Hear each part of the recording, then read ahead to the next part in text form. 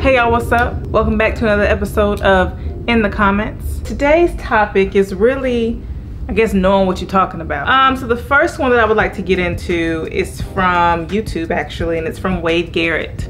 Wade Garrett was responding to the video that I did about Balenciaga culturally appropriating our stuff, particularly the sagging pants, but I came to know after doing that video that they had appropriated some print from Ghana, and the question was where are the Negroes that work for you, and why do y'all keep taking our stuff? Wait a minute, who are you? I asked where the black people are that work for you because they let you put stuff like this out, but also we have to know that they're not present in the designing room because they wouldn't let y'all come up with these not attractive designs.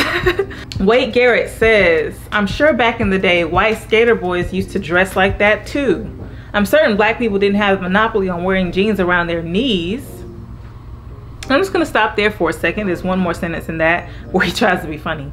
But I wanna stop right there because you're low-key contradicting yourself with that. We're talking about the fashion statement of sagging, like where it came from, where it originated from. White skater boys might have adopted this style of dress.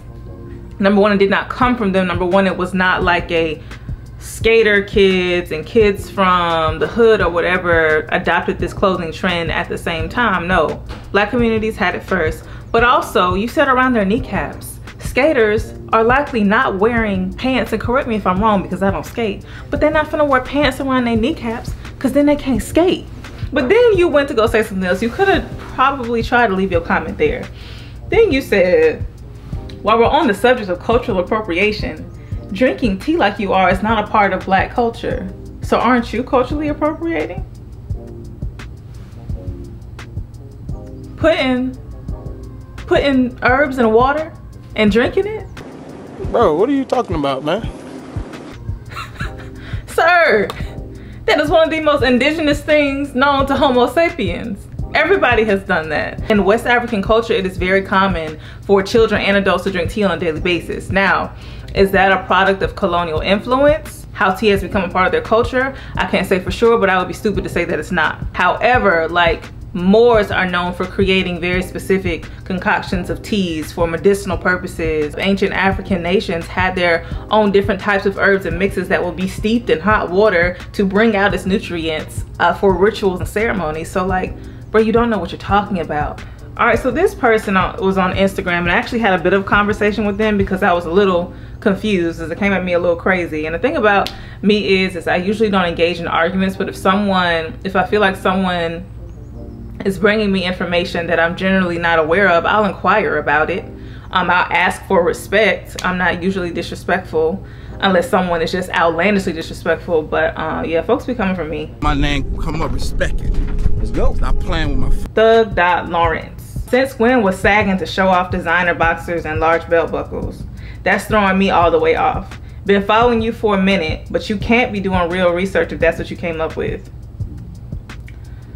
Anyway, so I respond to this girl. I said question mark, number one, because like why is it so strong? And I also I mentioned jail culture. I figured that's what she was alluding to. I mentioned jail culture in the video, but I didn't get so in depth into how sagging was related to jail culture because that wasn't the purpose of the video, number one, and I have some thoughts about that, which I'll explain in a second. I said, for many, the purpose, many in quotes, because I'm not saying all. You shouldn't use totalizing statements anyway because you shouldn't generalize groups of people. The purpose of the fashion statement was to show off their designer accessories. If you have more to offer, actually says, you're right, definitely not trying to discredit you. I still follow you, but it seems like a blatant disregard for the actual history. This is when my ears begin to perk up. Stats will show that 95% of the sagging is not to show off designer underwear and or large belt buckles, but go off on Balenciaga and maybe include something about how appropriating prison culture is not cool too.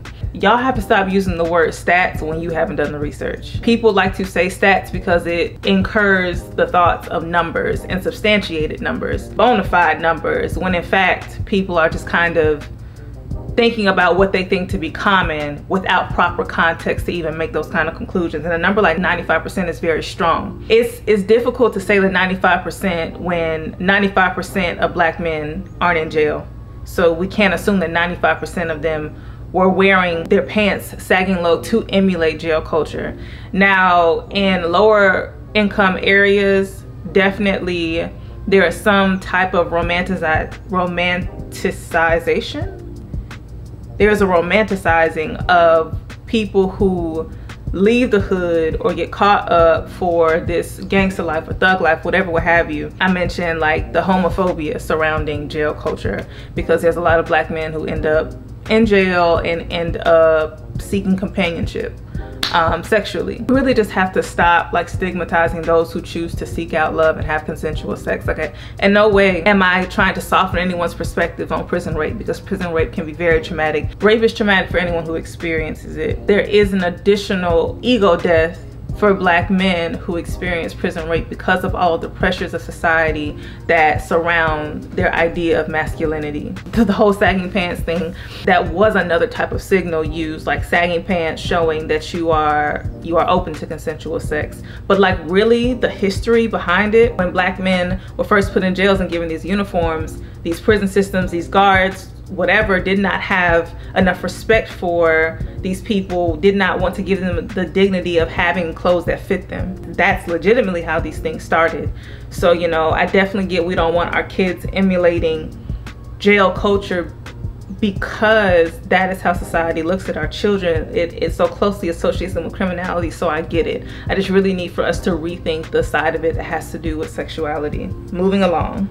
But this person, Ely the Sun, says, I would love to see a debate between you and real Candace Owens. And I get this comment a lot, so again, I didn't think twice about it. But then she said, two smart women debating will always be entertaining and educational. And she said two smart women, and I ain't gonna do that, because the thing about it is Candace Owens is like very smart. She's very strategic. She's done what she's needed to do to get herself where she needs to be, and she knows how to stay there. So she's not stupid. She's not stupid in the slightest. But I think a lot of people who will want to see me debate Candace Owens, and that's probably not something I'm ever gonna do. Not because I would be afraid to have the conversation, but I know Candace Owens doesn't want to have conversation. She wants to have debate. And you know, my boy Consciously, like, he does that. He has the energy for it, for all of these people on TikTok and the Instagrams and wherever he'll have debates with. That's just not my style, but also because I see past the things Candace Owens says versus what Candace Owens symbolizes, what she does. And so, you know, she likes to try to debate fact.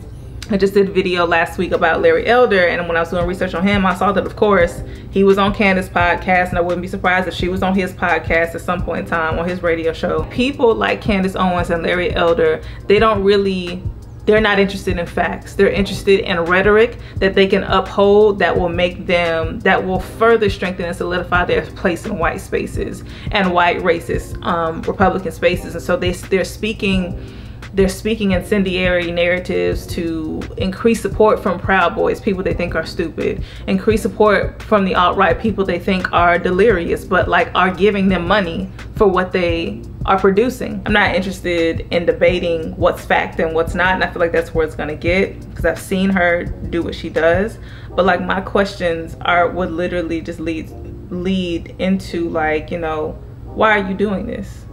What are you doing it for? How does it serve you? And like, I'm pretty sure there are many ways that it does serve her. She's willfully and intentionally allowing herself to be placed in this light as this figurehead, as this pawn, to propagate all of these lies about black people. And because it's coming from this intelligent black woman's mouth, people believe it. And you know, I have no respect for that, and I can't hold space with somebody like that. The last thing I want to talk to y'all about is I tried to get my girl T.S. Madison to join me for this week's segment, but she's super booked and busy, because of course she is. She posted some comments the other day, and I was like, girl, will you come on so we can talk about this, because it's straight foolishness. And I feel like y'all know what I'm finna say. This whole Normani and Tiana Taylor situation, when just a few weeks ago they was talking about Lil Nas and all his shenanigans on the stage when they were scissoring on the stage.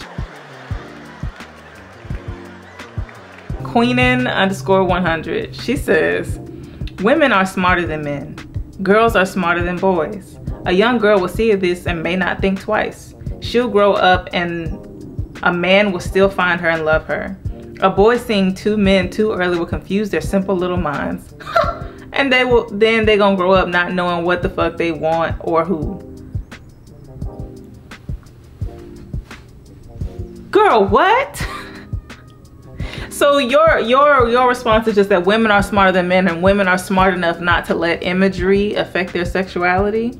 Girl, stop. This is not about the kids. It's not about the kids. You guys, like, there's so many videos on YouTube of kids talking to non-binary people, of kids talking to gay people, trans people, and like kids are just like, oh, okay, cool. Like, it's very simple and plain to explain to a child. Their brains are at their highest like ability of learning and absorbing information. It only becomes difficult for you because you spent 30+ years with this single one-track minded idea about how sexuality works when it's just not the truth. And so someone like Lil Nas X, you know, I really support what he's doing, changing the narratives. He's shining lights for people. He's giving voice, he's giving visibility, because there are a lot of young kids who don't feel like they can talk to their parents because of things they say like this on the internet. There are parents who are snipping at their kids who show any hint that threatens masculinity, and that goes both ways. A lot of parents don't like to see their young men doing feminine things, and that's why they don't like to see their young daughters doing masculine things, because for a woman to encroach upon manhood is disrespectful or it's unnatural.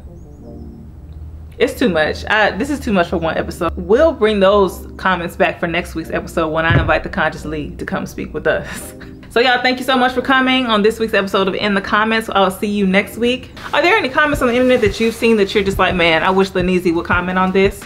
Send them to me in my DMs. Do me a favor. Screenshot the comments if you come across them. Screenshot comments on the rest of Beyonce's internet. Or you think someone has a really problematic point of view on anything, send it to me in the DMs. Send the picture first and then follow it up with #ITC. When you #ITC, you are letting me know that you are submitting one of your comments for review on In the Comments by me, myself, and I, or between me and whatever guest I may invite. One more thing before you go. Today you only saw snippets of this conversation, or me talking about these comments rather. If you would like to see the full video, please click the link in my description to subscribe to the Facebook. There you will get exclusive content like this full-length video. You will get early bird passwords to merch drops, special discounts, and special products. See y'all next week. Thank you for your time.